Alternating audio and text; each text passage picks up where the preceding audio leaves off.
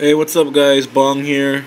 This is my fourth session, start of week 2. As you can see, my squats increased. Um, what is that? About 10, 15 pounds, man. I forgot what weight I'm actually doing in this video, but it'll be written over there, or typed. I mean, um, military press. I still truly believe I should have started heavier with my pressing movements. It feels like I'm not even working it out, but I'll just stick to the program. Deadlifts. Like I said, I have a bad back. My hip and my spine are unaligned, so I'm supposed to be getting adjustments every day, or not every day, at least 3 times a week. But doesn't happen. I just tried popping my back by myself. So I'm very cautious with my deadlifts.